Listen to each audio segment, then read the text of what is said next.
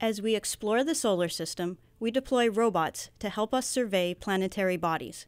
To date, large teams on Earth have commanded robots on the Moon and Mars. However, an orbiting astronaut can communicate faster with a robot on the surface, leading to better teleoperation. The Surface Telerobotics experiment will study the way astronauts on the International Space Station remotely operate a rover on Earth across short time delays. The experiment scenario is the deployment of a telescope, conducted in 3 phases. The engineering data gathered from this experiment will help us to refine key system requirements and reduce risk for future human-robotic exploration. There are 3 phases in the experiment. The first phase is surveying and scouting. You will command the K-10 rover to scout terrain in order to find a suitable place to deploy the telescope. The rover will run pre-planned task sequences, but you will also need to help it adapt to contingencies by teleoperating it with single commands. The second phase is telescope deployment. You will monitor K-10 as it deploys the arms of the telescope by rolling a Kapton film out behind it. The third phase is inspection. You will assess the deployment of the telescope arms by obtaining oblique views of suspected flaws. At random intervals during rover operations, the experiment team will ask you to pause the rover and fill out a questionnaire. The questionnaire will be about your task load and situational awareness. Your responses will help us improve the system and the user experience. The Intelligent Robotics Group, or IRG, at NASA Ames Research Center directs the Surface Telerobotics experiment.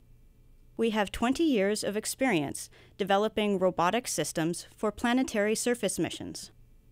Our group builds and maintains the K-10 rover and software.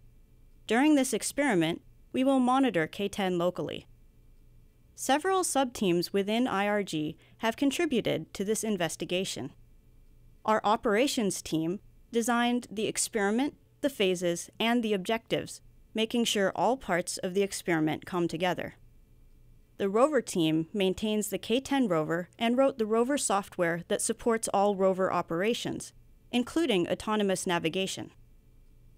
The Surface Telerobotics Workbench team designed and implemented the Workbench software, which will help you operate the rover by providing visualizations and controls. Multiple NASA centers have contributed to the Surface Telerobotics project.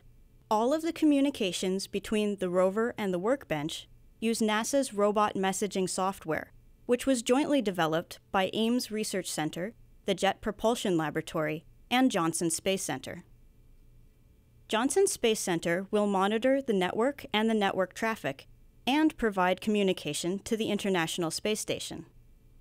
You will command and control the rover and the experiment through the Surface Telerobotics Workbench. Our K-10 rovers have been to numerous field sites on Earth, including Houghton Crater on Devon Island in Canada, Black Point Lava Flow in Arizona, and many sites in California. K-10 has 4-wheel drive, 4-wheel steering, and a passive averaging suspension.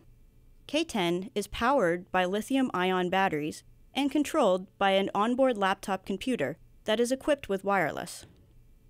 The K-10 rover's navigational sensors include a GPS system, a digital compass, stereo cameras, and an inertial measurement unit. K-10 can be configured with different scientific instruments. For this experiment, it has a custom panoramic camera to image surrounding terrain, a rear-facing inspection camera to observe telescope deployment, a Velodyne LiDAR sensor to examine surface texture and assess terrain hazards, and a Kapton film deployer to position the arms of the simulated radio telescope. Astronaut participation in this experiment is central to our research into the best ways to operate rovers with humans. This experiment will be the first time that astronauts on the International Space Station will interact with a high-fidelity planetary rover in real time. The Intelligent Robotics Group highly values this novel use of our rover. Thank you for joining us in this experiment.